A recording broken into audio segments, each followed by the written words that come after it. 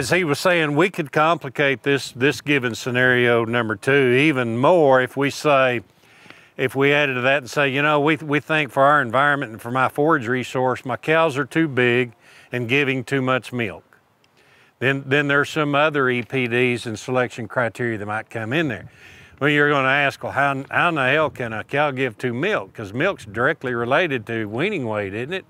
If I'm selling my calves at weaning, yes, milk production is related to weaning weights. But just like anything else in life, there is a point of diminishing returns where each additional incremental increase in weaning weight takes too much milk and too much energy for that cow to consume, too much feed, too much forage to cover the cost of that additional pound of weaning weight, okay? There's a point of diminishing returns.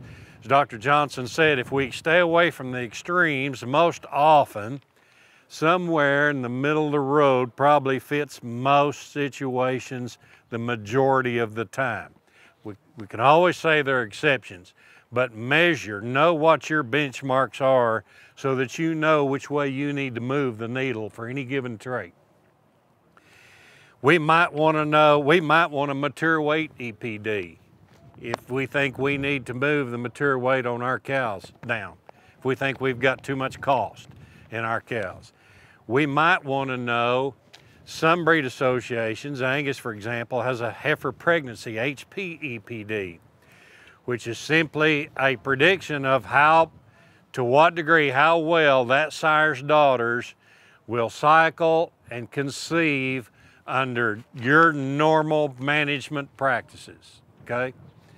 But let me back up again and give a little more context. As we look at Bull C and his $W of 61, all that's telling you, it's not telling you that if you buy this bull, he's going to add $61 to every calf you wean. What it's telling you is that in comparison to these other bulls, that $61 is in comparison to the average bull of the Angus breed, correct, Mark? Okay, the average. And assuming that they're mated to the same females, okay? It can't compare Bull A mated to this set of cows and Bull B mated to this set of cows. Mated to the same cows, that $61 compared to the average of the Angus breed. Well then, once we know we can compare two individuals, so Bull A is 50, and as Dr. Johnson said, contextually, he's going to add $11 more than Bull A for each weaned calf that I said. All right, let's look at scenario number 3. We're looking for a bull to use on a mature cow herd, and we're going to sell the offspring as yearling. Let's just say Oklahoma, a common scenario would be spring calving cows. We wean them in October. We precondition them for a few weeks, and then we kick them to wheat pasture. We sell them the following spring as yearlings. What selection criteria, what general set of collection criteria is going to be important to me? Or am I going to worry about the maternal traits? I'm not keeping any replacements. I'm selling everything as yearlings. So what am I going to be concerned with? Essentially, yearling weight. It's going to be the single economically significant trait that I want to focus on for this scenario. That's what I'm doing. I'm not keeping any replacement females, anything else. That's not to say that something else in here like scrotal circumference wouldn't have significance. Why would it have significance? It almost always does, and why? Absolutely. Fertility. Not only that sire's fertility and his ability, and the quantity and quality of semen he produces, how many females he's able to cover and settle. But if you were in a scenario like the last scenario where you're keeping replacement heifers, there's a direct positive correlation between a bull's scrotal circumference and the fertility of his daughters. So, almost always important. So under this scenario, we look down, Bull E's got a yearling weight EPD of plus 128. Now again, that's not telling you he's going to add 128 pounds to your yearling weights. It's going to tell you, it's telling you if I compare him to Bull D right above him at 109, that he's going to produce my calves out of bull E are going to weigh about 19 pounds more at yearling on average than the calves out of bull D.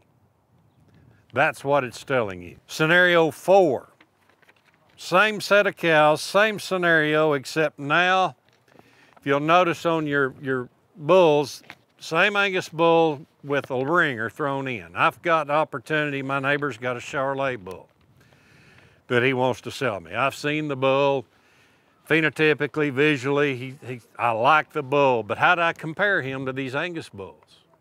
It's a different breed. You can't compare his Charolais EPDs to the Angus EPDs unless you utilize the crossbreed EPD adjustment factors, okay? Meat Animal Research Center in Clay Center, Nebraska for many, many years has collected data on many, many different breeds. And they have indexed them against the other breeds. And they've come up with these, what they call a crossbreed EPDs. Beef Improvement Federation posts those every year, updates them every year. You can Google and find that, a crossbreed EPDs. But what it does, it gives you some ability to compare bulls of different breeds and put them on a somewhat equal footing, okay?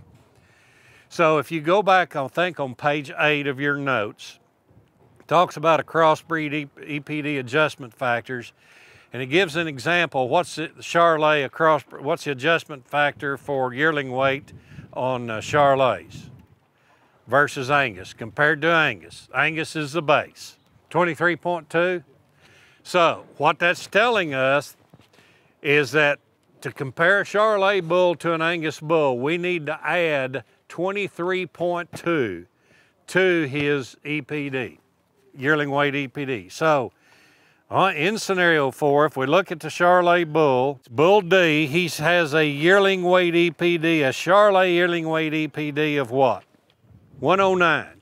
We can't compare that to the Angus until we use that adjustment factor of plus 23.2. So if we add 23.2 to that 109, we come up with a 132.2.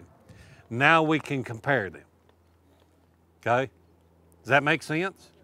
Now we can compare them. Okay, there are adjustment factors for every breed, and there's a table in there that lists those. So you can somewhat put bulls of different breeds on equal footing, and again, assuming you're mating them to the same cow herd, same females. Now, the question was asked in the previous group, really good question. Well, what if I'm considering a Hereford bull versus a Charolais bull? Well, the Angus is the base, okay? So we've got to compare both of them to the base, get the adjustment factor, and then subtract those two adjustment factors. Okay, adjustment factor for the Charolais on the Angus, adjustment factor for the Hereford on the Angus, and the difference.